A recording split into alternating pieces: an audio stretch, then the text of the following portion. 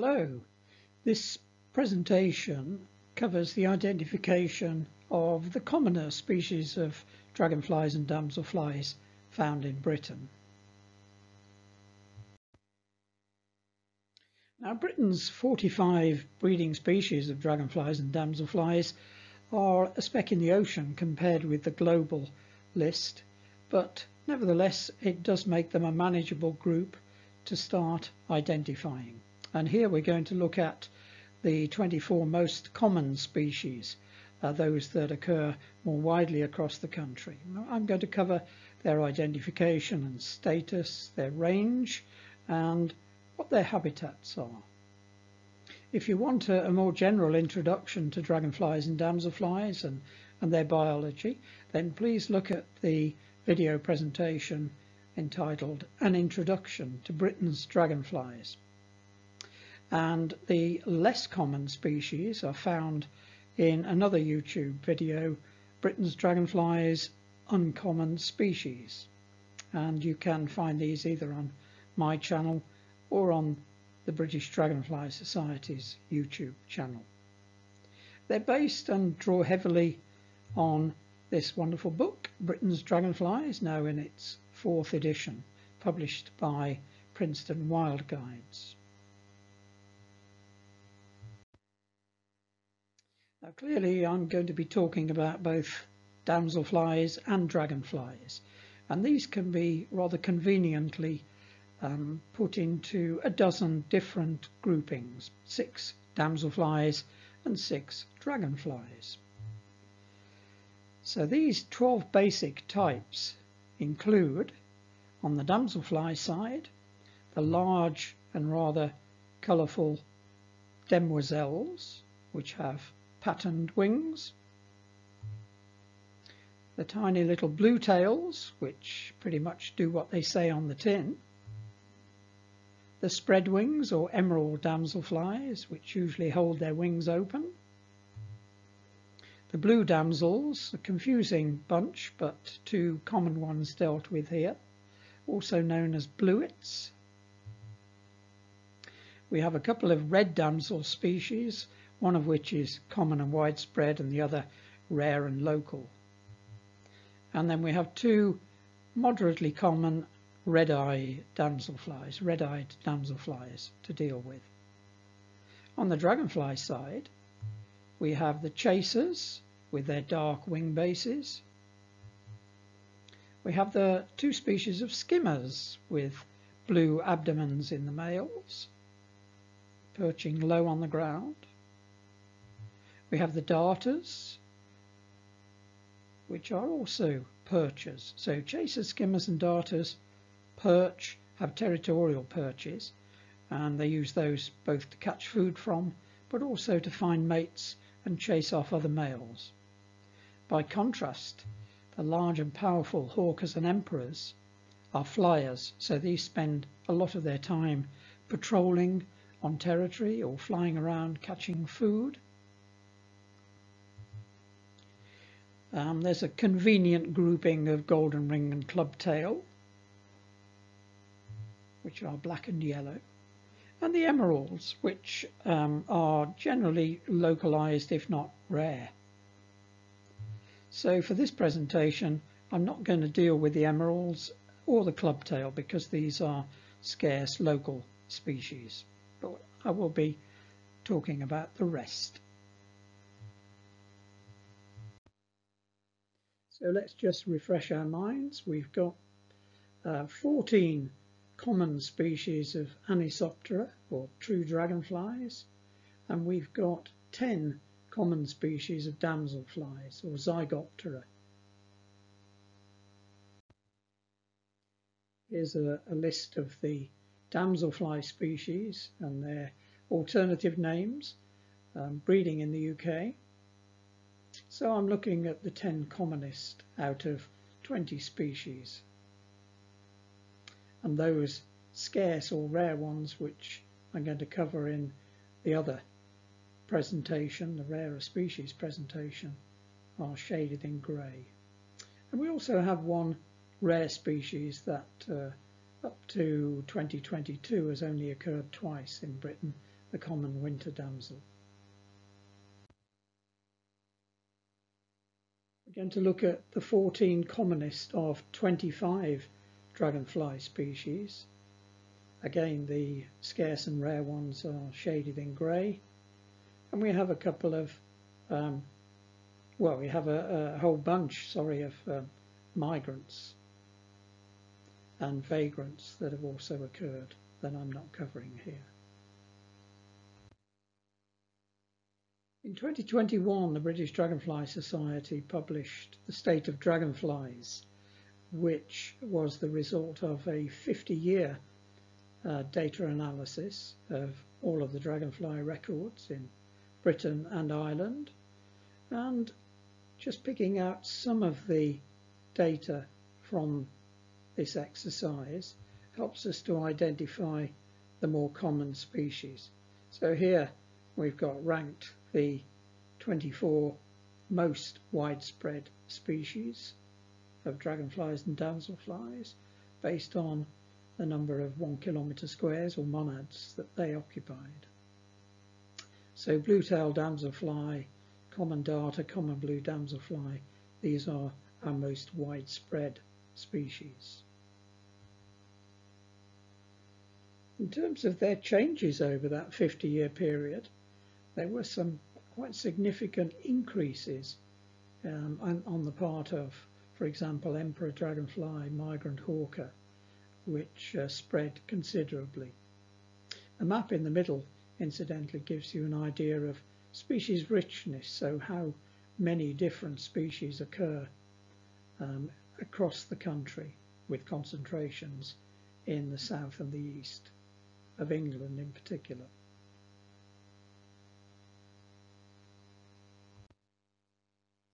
Okay, so let's first look at the demoiselles.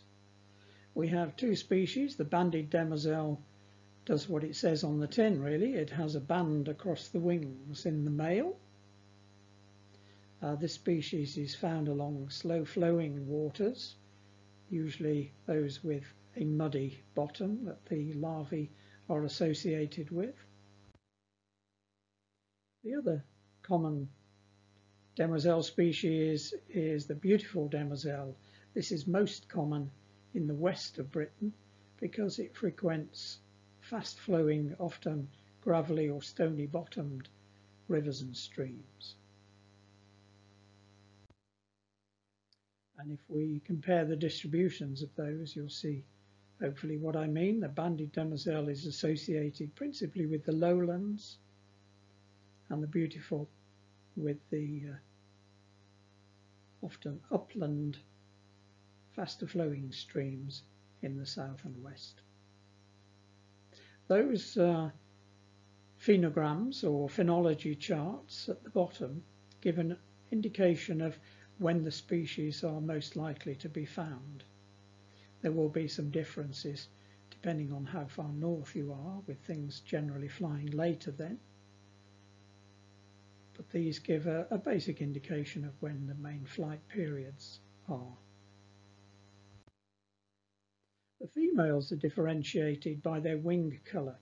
They're identified by, again, being large and rather floppy flyers, but they have a white false wing spot. It's a wing spot that's not a true pterostigma, but nevertheless that helps to identify them. And as you can see, their wings are coloured, shaded green in the case of banded demoiselle, which can make them quite difficult to spot in waterside vegetation. The beautiful demoiselle, bronzy coloured wings.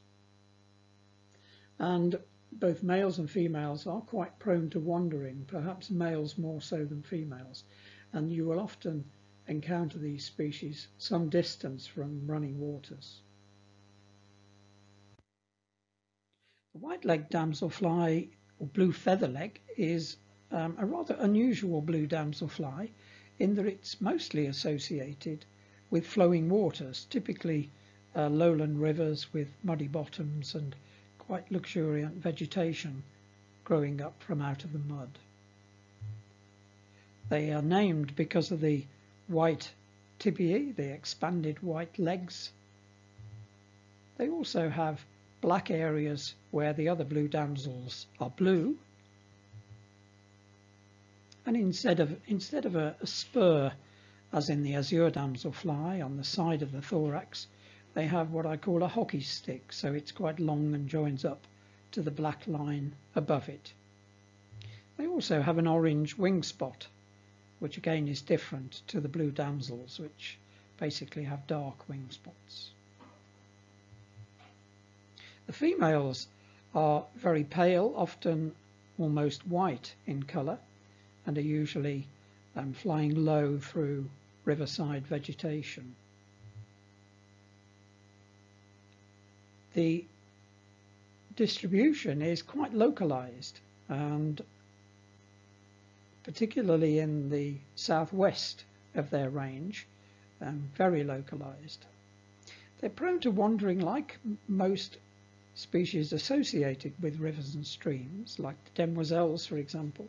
They're quite prone to wandering away from water, so they can turn up a kilometre or more away from their breeding sites. And they tend to be a midsummer, late spring through to late summer species.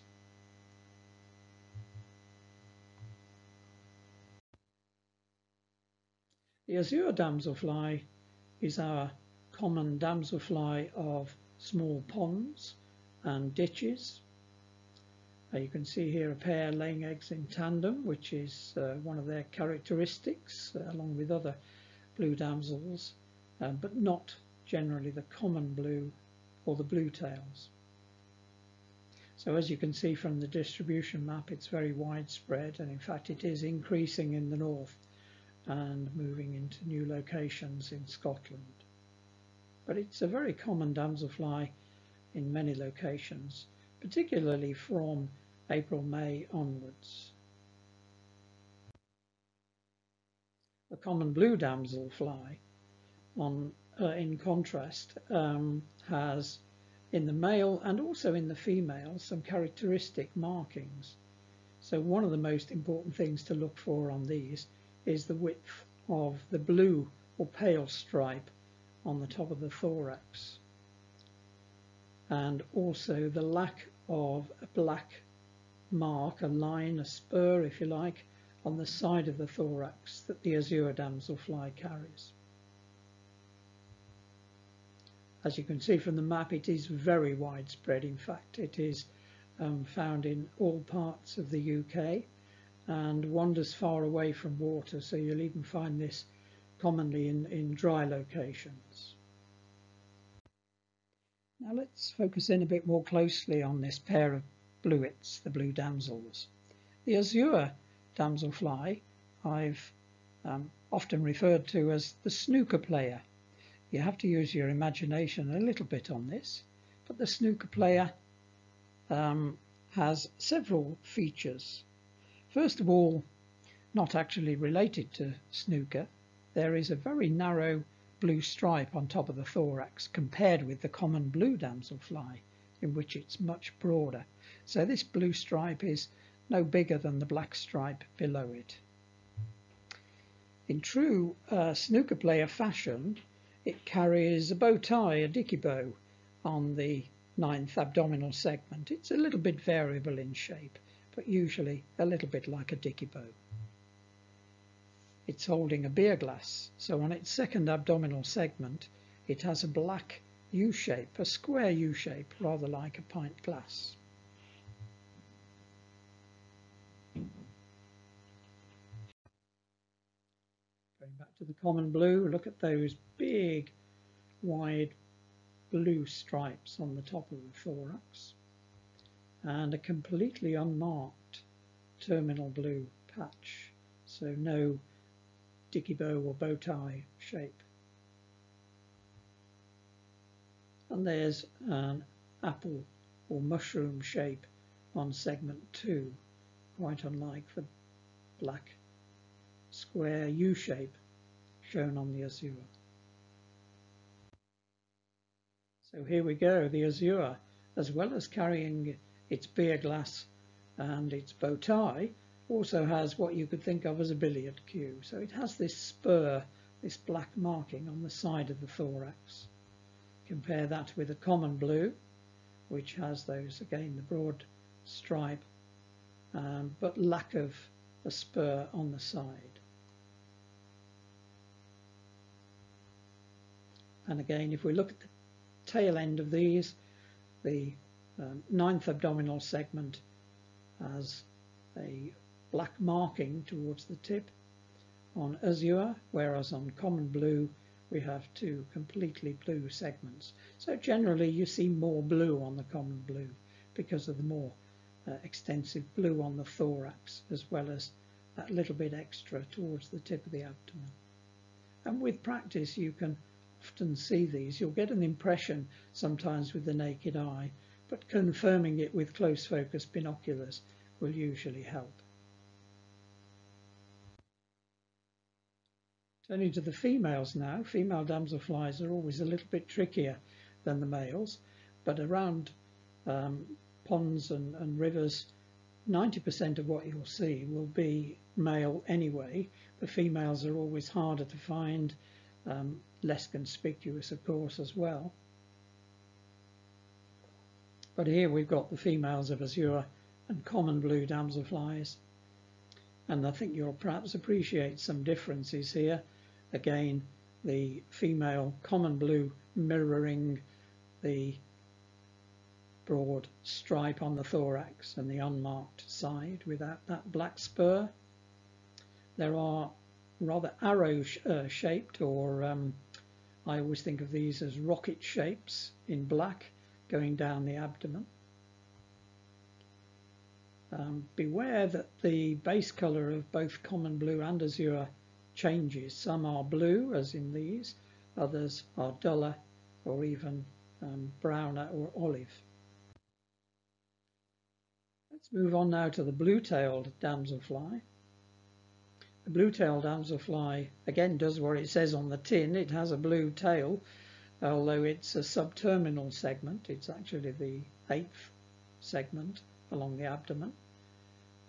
But the characteristic of the blue tail is it's got these two-tone pterostigmas, the black and white wing spots, very different to other of the common damsels, which have a single colour, usually dark in the case of the blues.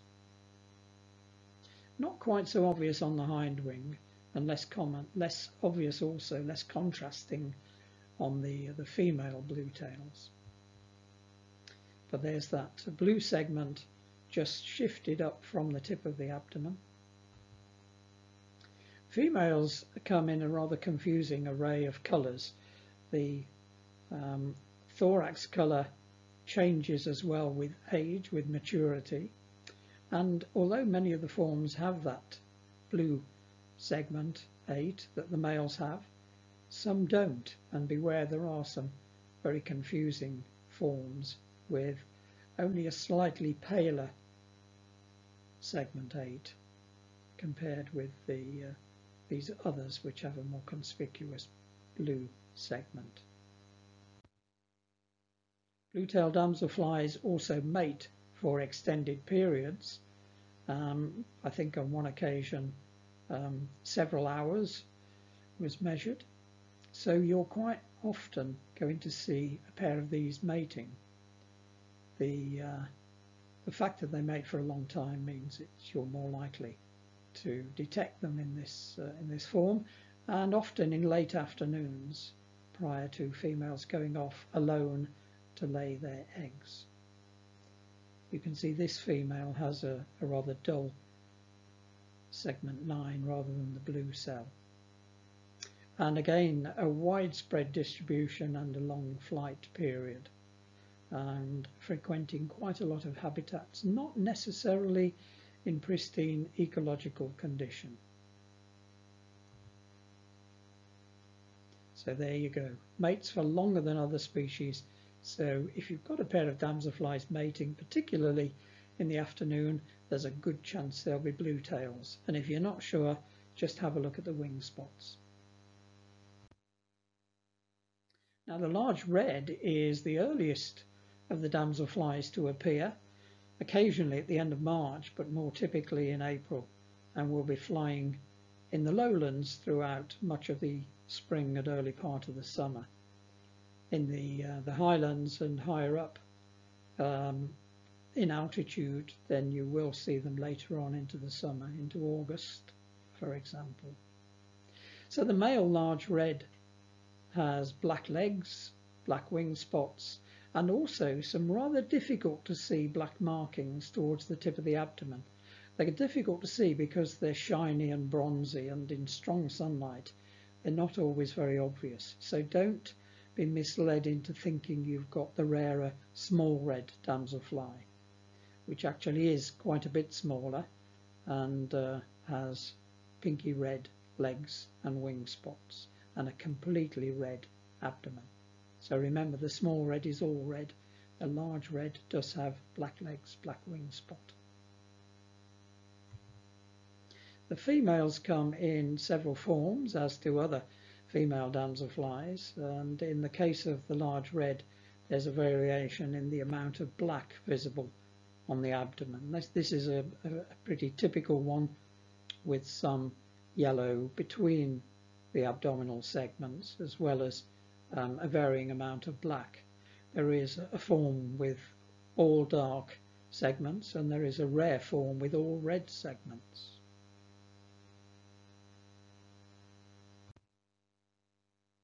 Okay, the red-eyed damselfly has a very dark top to its thorax, dark eyes which are in fact bright red if you can see them well in good sunlight. But also another important feature is the blue segments right at the tip of the abdomen. Unlike the bluetail, for example, the bluetail damselfly has segment 8 blue and segments 9 and 10 are black. So here we've got the segments, blue segments right at the tip. And the thing about red eyes, as in this one, is they like to perch on floating vegetation. So here it's on a water lily, but it could be a pondweed, and occasionally other types of vegetation, including occasionally floating algae or even floating leaves if there's nothing else to perch on. But they're usually associated with ponds and slow-flowing rivers with water lilies. The male is quite handsome when you can see those red eyes. The abdomen often has some pruinescence, so that's a waxy substance that can come through the cuticle and cover the black in a slightly greyish hint down most of the abdomen in this specimen. The female's not quite so easy to identify. They have reddish brown eyes, and probably the most characteristic thing, if you get a good view, is the blue divisions between the dark segments towards the tip of the abdomen. It's quite a localized dragonfly, but still fairly widespread and common where it does occur. It tends to be rather more scarce and scattered in the west of its distribution. Since 1999, the UK has been invaded by several species, including the small red-eyed damselfly, which is, as the name suggests, the smaller and slighter built red eye. It's also often seen out over water on floating plants or algae. And there are a number of differences that you can look for, but one in particular through binoculars. The side of segment 8 has a blue wedge which is lacking in the red-eyed damselfly. There is also a black cross mark on the terminal segment if you can see it from above, but that's not easy to see. It tends not to have the pruinescence that we see on male red-eyed damselflies, so tends to be black. The female, rather difficult to identify, to be honest, one of the more difficult species, but often seen with males over the water in mating position, in the wheel position, or egg laying, dunking its abdomen under the water, or even going underwater to lay eggs. As you can see, a southeasterly distribution still, but expanding northwards. This map was produced in about 2018, and there has been further spread northwards and westwards since then, so want to be keeping an eye open for. It's particularly important to remember that this species is rarely seen before the end of June. The red-eye damselfly flies from May, June into August, so there is an overlap, but this species rarely seen in numbers until July or August.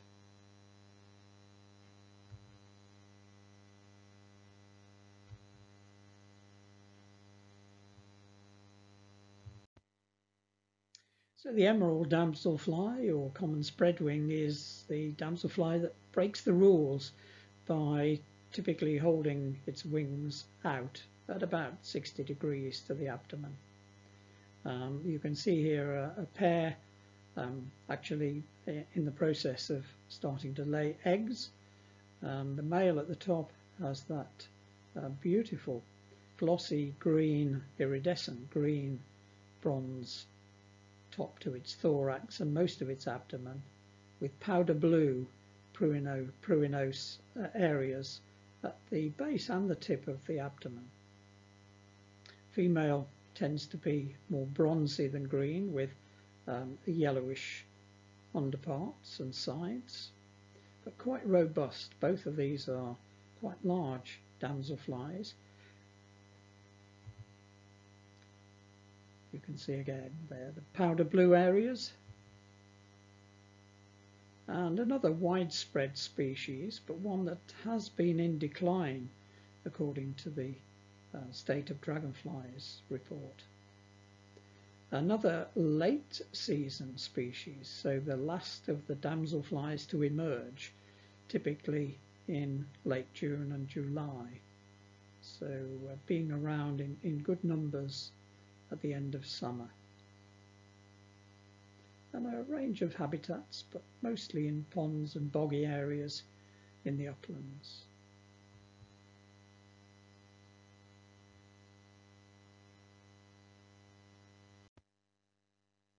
The four-spotted chaser is named because it has 4 extra black spots on its wings, so as well as those towards the tip, there are dots halfway along the nodes. The chasers all have dark colouring at the base of their wings, particularly on the hind wings, and the four-spotted chaser shows these well. This is a fairly young one and still has quite a lot of golden colour along the front of the wings. This disappears with age, and indeed that rather bright fulvous abdomen will go darker with age. It's unusual in that male and female are essentially similar in pattern, in coloration. Occasionally we see a form which has even more black spreading back from the spots at the wingtips, so even more black on the wings with these. And it's another species like the emerald damselfly of a wide range of habitats, mostly standing waters and in particular boggy areas.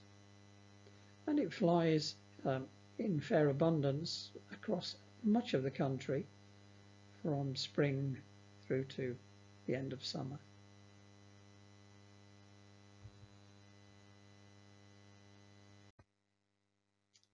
Here's a male broad-bodied chaser, so there are differences between the sexes in this species.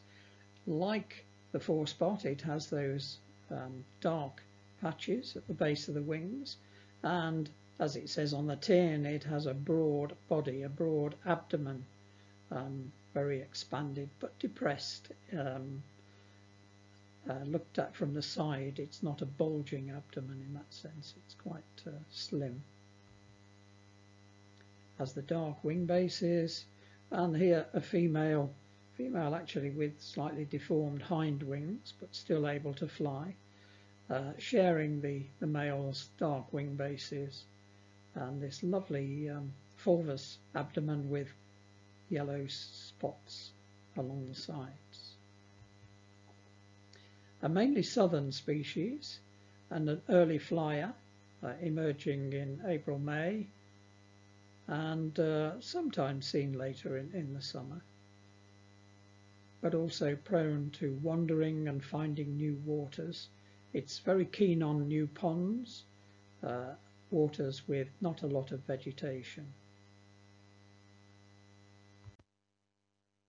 Now, rather similar to the broad-bodied chaser at first glance, the black-tailed skimmer is actually very different.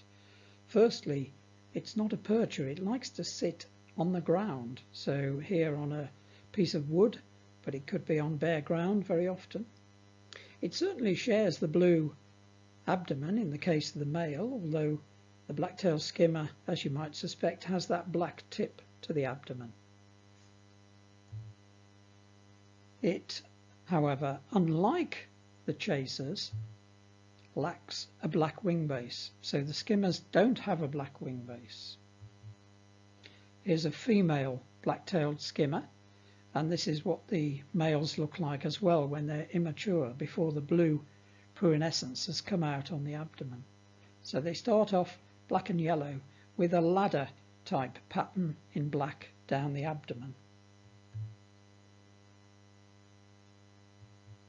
They also have, as do other skimmers, yellow antenodal veins. These are the tiny little veins coming back from the front of the wing, and in some lights they're very conspicuous and a really good skimmer feature. The black-tailed skimmer is pretty widespread, at least in the south of Britain, and it has expanded its range northwards quite considerably in recent decades. It's a midsummer species and can be found in some numbers at times over lakes, particularly old mineral workings, so flooded gravel pits, for example. And it's also found at ponds and canals and large ditches, but it does seem to like the presence of bare ground around the margins where it can sit and bask.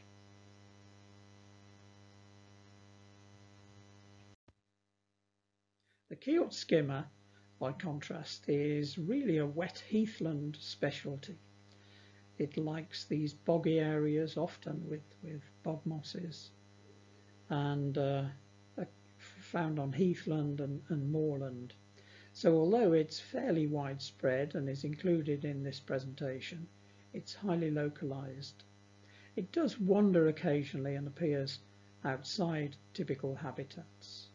Here the male, you can see, has got those yellow antenodal veins, but also yellow costa, the yellow forewing vein at the front of each wing, and it has a more or less completely blue abdomen. So the keel that gives it its name is a dark line, a dark ridge down the top of the abdomen, and once it's fully coloured up, there is no obvious black tip as the black-tailed skimmer has. Keeled skimmer also has orange wing spots, which differ from the black wing spots of the black-tailed skimmer. Again, it's not a chaser, so it has no dark in the wing bases. And it also has that dark line, that dark ridge down the centre of the abdomen, giving it the keeled name. The distribution map, as you can see, is very patchy. It's principally a westerly species associated with heathland and bogs, and much more locally in other parts of England.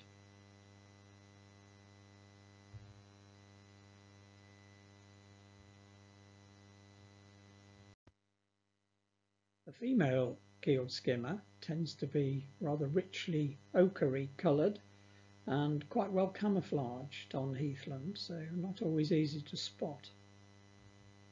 She has rather more exaggerated dark keel, but also pairs of spots either side of the keel.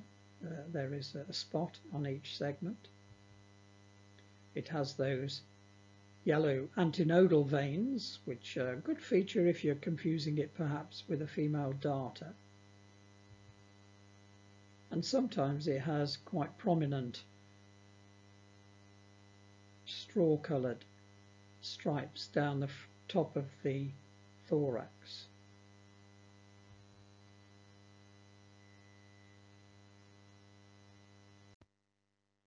Moving on now to the darters. The common darter is one of our commonest and most widespread small dragonflies, typically around ponds in late summer and into the autumn.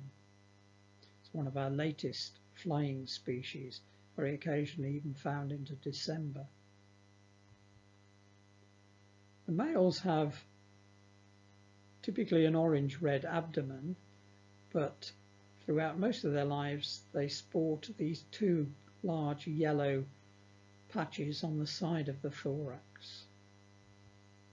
The legs will always, if you look close enough, be seen to have a pale stripe. It may not be always that conspicuous, but often it's a yellowish stripe. Here's a pair egg-laying in tandem, which is how they often lay eggs, not invariably. The female here has become reddish. That happens sometimes with these, but more typically they're a yellowy brown colour. And the map there again shows its very widespread distribution with that late season appearance, so typically at their commonest in August and September.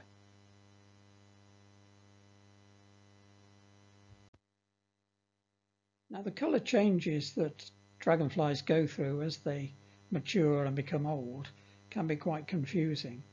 So here I've shown on the left males and on the right females. At the top, young ones, so tenerals soon after they've emerged and before they colour up. At the bottom left, a male has got his orangey red abdomen, and on the right, this female, as she's aged, has become rather dull in colour and, if anything, rather brownish yellow. However, as they get even older still, further changes may occur. Females may become red on the abdomen, and males may get a suffusion in the wings, and the abdomen may go a little bit pink rather than orangey red. Common darters are also very keen on heat, basking into the autumn months on usually wood, but occasionally, as you can see, on human beings. And these came in onto my person really without any encouragement. They just found that heat and liked it. As the summer and autumn progress, common darters become increasingly interested in basking anywhere where they can get heat from, for example, a piece of wood, a log, or a fence post, or a bench, or in the case of this wonderful one, a British Dragonfly Society logo on a hat.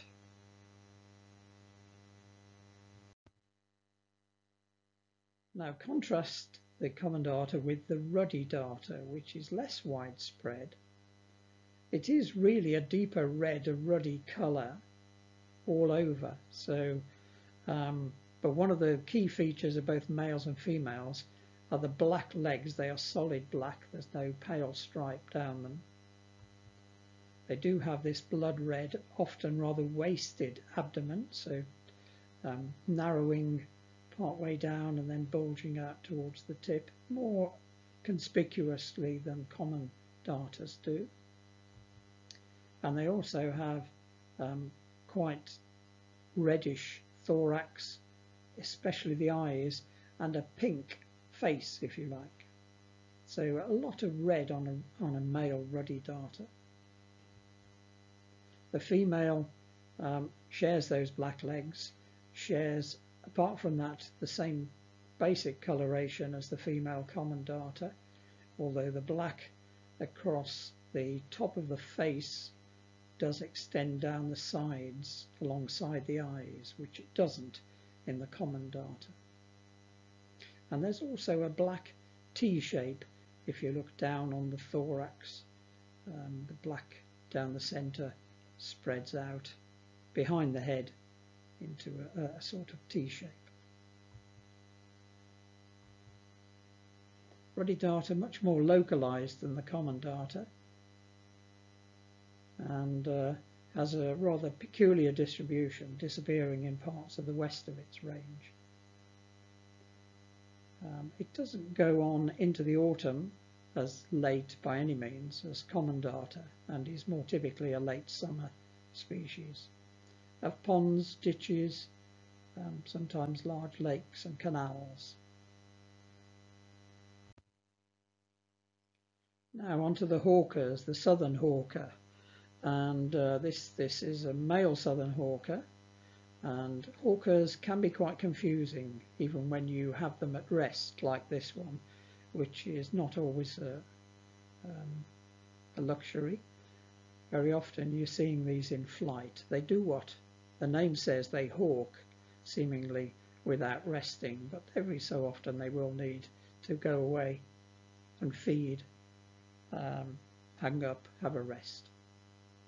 So the things to look for when they do land, sometimes you can see these in flight, but in the case of the southern hawker, what I call headlights, so big pale patches on the top of the thorax. They have a yellow golf tee shape at the base of the abdomen, not always easy to see unless you're seeing it flat on. And then at the tip of the abdomen, two completely blue segments, so they extend right across those terminal segments, giving you what I call tail lights. So southern hawker has headlights on main beam, as it were, and tail lights showing. And you can see that these are visible even on a territorial male in flight. And you do often, with southern hawker, get a decent view of them because they are quite territorial, and they will approach you if you go into their territory on the edge of a pond. They will come up and have a look at you, so they'll hover at sort of waist height. Even occasionally they'll come from a garden pond and investigate a conservatory, for example, if the door's left over. So quite inquisitive creatures, quite bold and beautifully coloured. The female is a dark chocolate and limey green or pale yellow colour, but with the same markings as the male. She has the continuous pale markings across the tip of those abdominal segments and the main beam headlights and golf tee pattern. More of a southerly distribution, as its name suggests, although it has expanded its range into northern England and into Scotland in recent years. And like the other hawkers, it's a late season species, so although they may emerge in May or June, they will disappear for a couple of weeks off to woodland where they feed up, and then they come back to ponds, to wetland areas to breed in August, September time, even sometimes into October or November. But often found around wooded ponds, and you may encounter the females laying eggs, particularly into moss and wood around the edges of a pond. Here's one laying eggs into a piece of rotten wood, well above the waterline in this case. The brown hawker has a more restricted distribution, although it is found in Ireland, and here a female is also laying eggs into rotten wood, and she's sporting mostly brown coloration, but that lovely golden brown colour in the wings. So a really brown species with those two conspicuous pale yellow markings on the side of the thorax. But overall basically a brown creature. The emperor dragonfly, or blue emperor, which is quite an appropriate name for it, is our biggest common dragonfly and often to be seen hawking seemingly without resting for hours on end over ponds. It keeps its distance, it won't come close to you, it'll often be a few meters out from the edge of the pond, and it will hawk at something like shoulder height, so quite high over a pond. So pretty conspicuous creatures over much of the summer. The males have conspicuous blue sides to the abdomen and a greenish thorax, plain green thorax. There is this irregular dark line down the top of the blue abdomen, but when you're seeing them from side on, you see mainly blue and green, blue on the abdomen, green on the thorax. Quite often there is a slight droop to the abdomen, and you may also get a hint of the yellow costa, those wing veins at the front of each wing. The female emperor here looking rather like the male, although in many cases they will be duller versions of the male. They lay eggs by perching on floating vegetation and injecting eggs into the pondweed stems or leaves. Quite a substantial increase in the range of emperor dragonflies in recent decades, as this trend line shows over the 50 years from 1970. It's a midsummer species and is petering out by the end of summer before the hawkers really come into their own.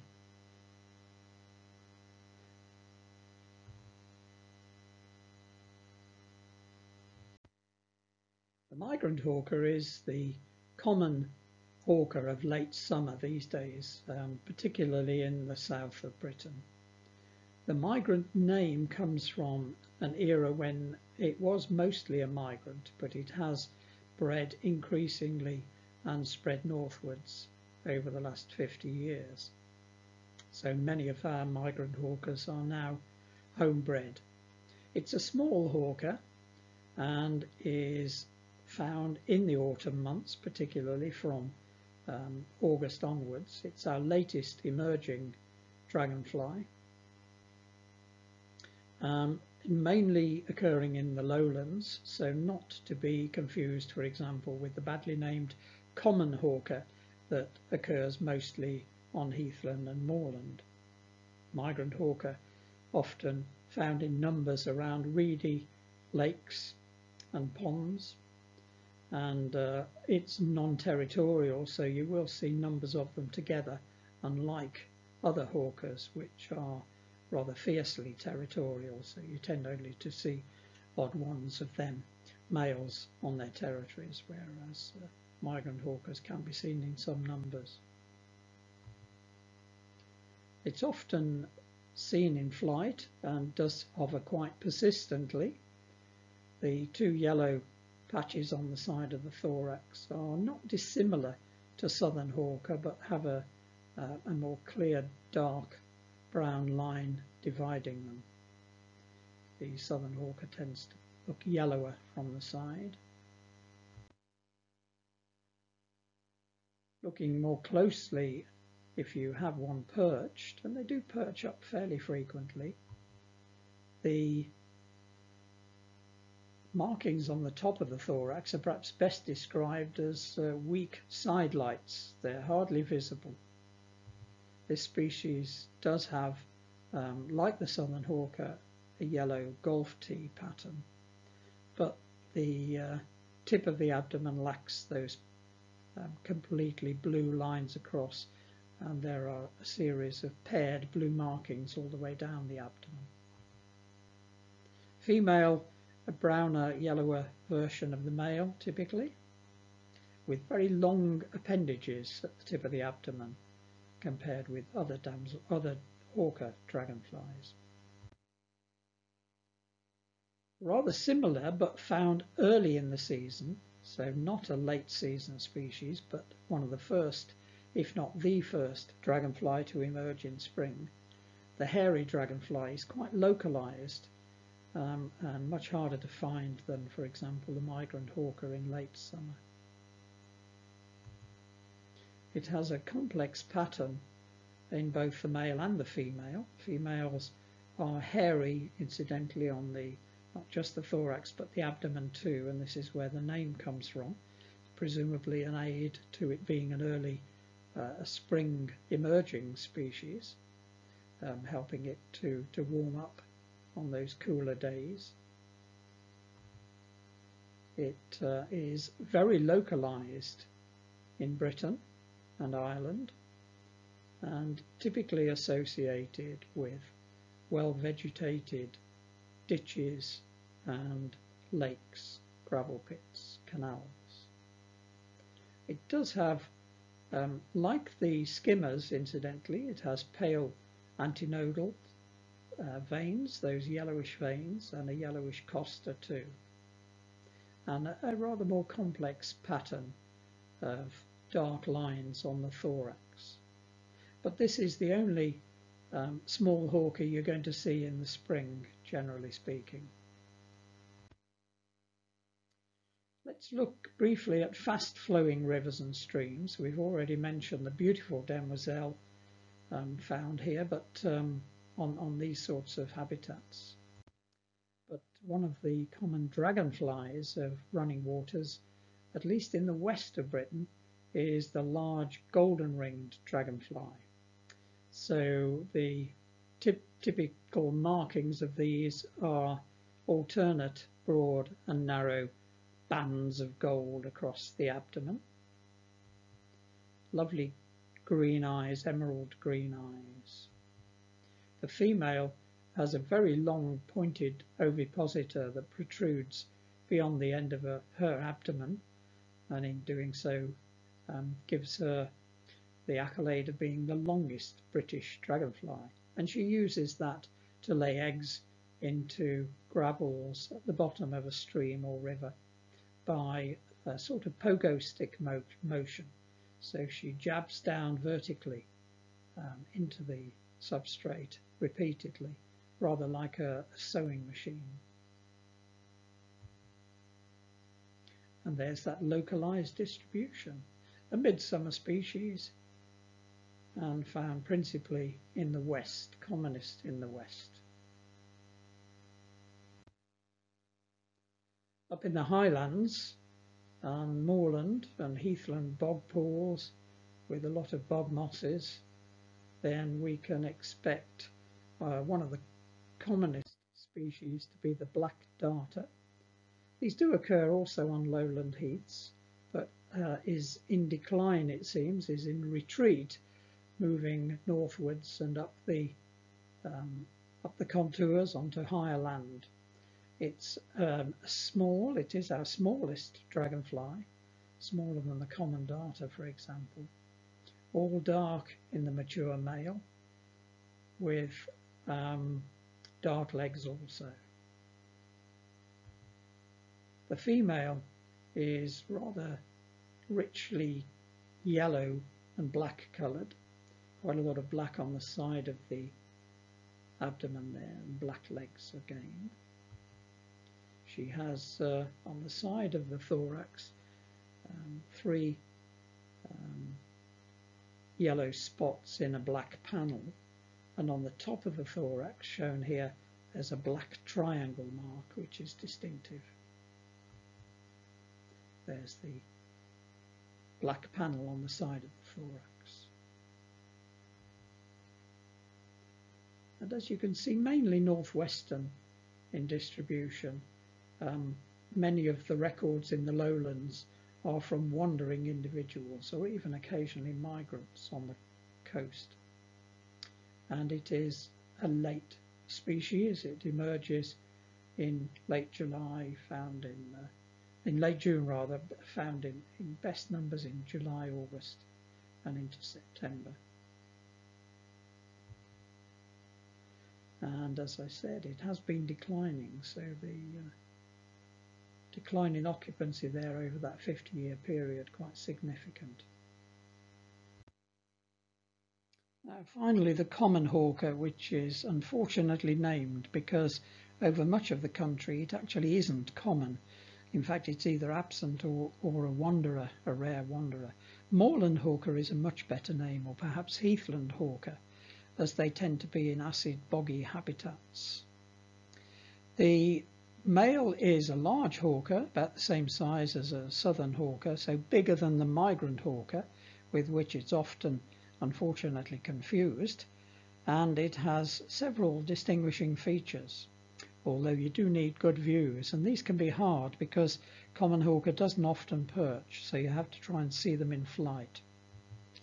So first of all, and this may be difficult, they have a yellow wing vane, a yellow costa at the front of each wing. They have headlights, not particularly bright headlights admittedly, but quite clear stripes on top of the thorax. They have paired blue dots all the way down the abdomen, much like a migrant hawker, and they lack a yellow golf tee, just a little yellow streak there, although again that's going to be difficult to see in flight. The female is, like other hawkers of this type, a dark brown and yellow colour generally, and she has very faint headlights, I think it's fair to say. They have been in decline, so these late summer, early autumn species have apparently contracted quite significantly, a bit like the black darters have in the upland areas. They have retreated from the lowlands, it seems, and moved up into the higher level moorlands. So it will be interesting to see what happens in the future as a milder climate, a warmer climate takes hold.